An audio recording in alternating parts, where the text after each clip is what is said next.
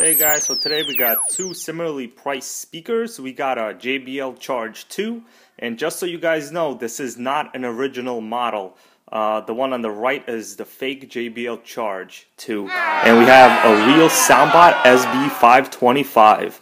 They're both about in the same price range. I literally wound up paying $35 for each of them. The soundbot can be picked up on Amazon. The sound quality, we're going to hear it in a little bit. But first, I just wanted to look at the boxes a little bit to see what some of their features are. Alright, so here we have the back cover to the boxes of both of these speakers. We're going to look at them a little bit closely and see what the differences are.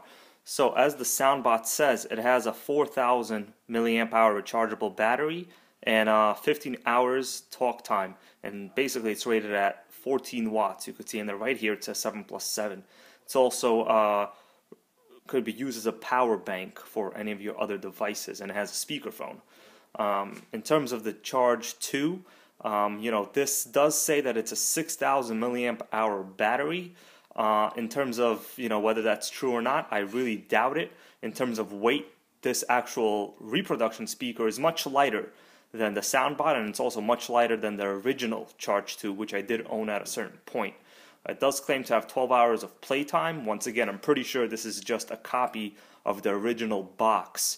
Otherwise, it's also a charge bank and has the same similar features in terms of the speakerphone as the soundbot itself. Okay, so at this point, we're going to pair both of them to my iPad here. I already previously connected it. You could see both of them are here. Either way, we're going to see what the tones sound like and, take something from that. First, we're going to start with a soundbot.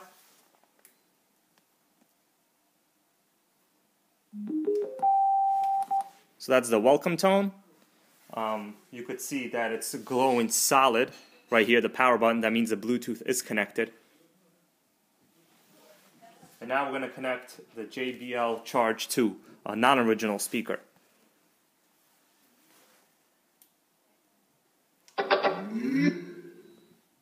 So that was the tone. To me, it sounds similar to the actual JBL Connect tone, but it's a little bit louder. So you could see right now it's blinking status, and all of the lights are on, which I'm pretty sure they're not supposed to be on as compared to the real one.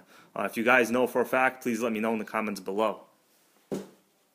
We're going to do a test of a sound a little bit. Let's see if it's connected here.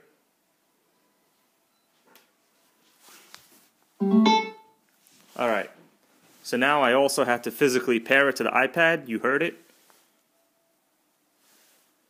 So we're connected right here. It says both connected. Now we're going to go to YouTube, and we're basically just going to play some music here. Let's see which one it starts, and we'll control the volume from there.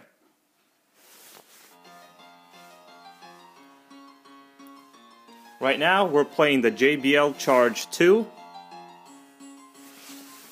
We're at about 60% volume. It's not very loud from here. Let's just switch to the soundbot.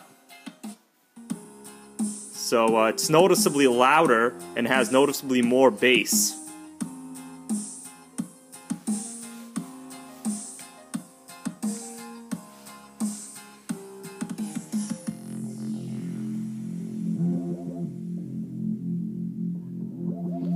Let's make it a little bit louder.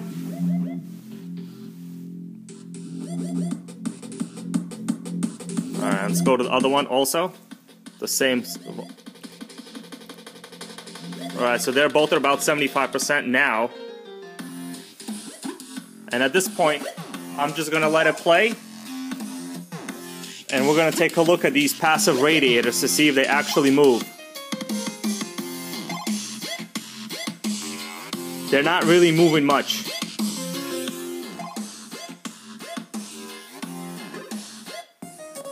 Now we're back to this one. As you could see, this one is actually moving. It's vibrating a good amount.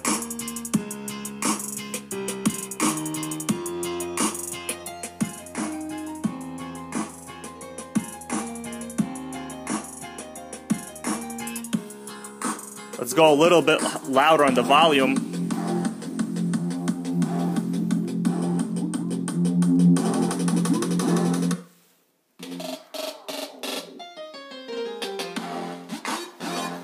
So we're almost at 90% volume.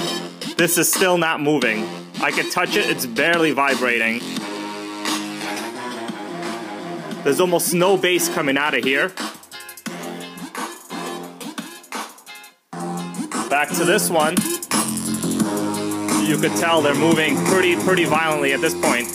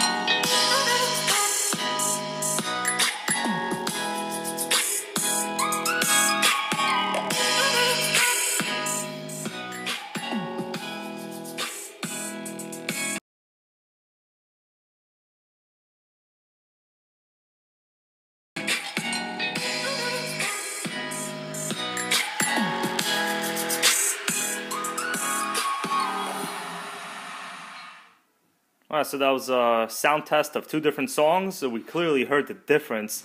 The fake JBL on the right sounds pretty bad. The one on the left, which is a Soundbot, it's also a low-end budget speaker, but compared to the fake JBL, sounds fantastic. What else can I say about both of these two?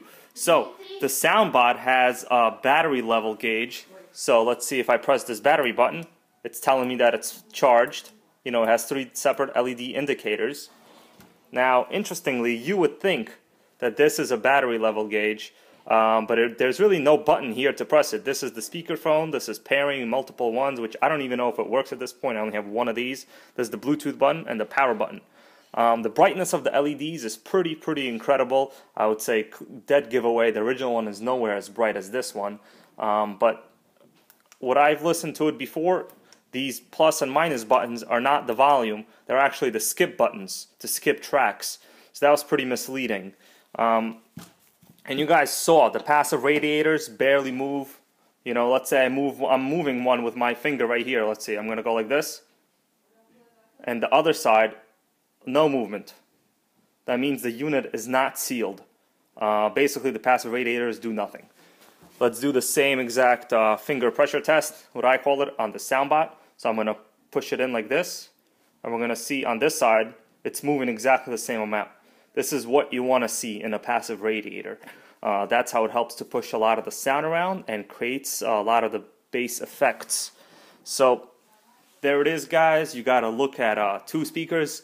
Beware, there's a lot of these fake JBL speakers going around, and from the listings themselves, whether you look at it on some kind of Chinese type website or eBay, you won't be able to tell, because the pictures they use on the original listings are actual JBL speaker pictures, but then when you get the speaker, it's nowhere as close. And obviously, if you haven't had experience with the way a real one should sound, you probably wouldn't even know.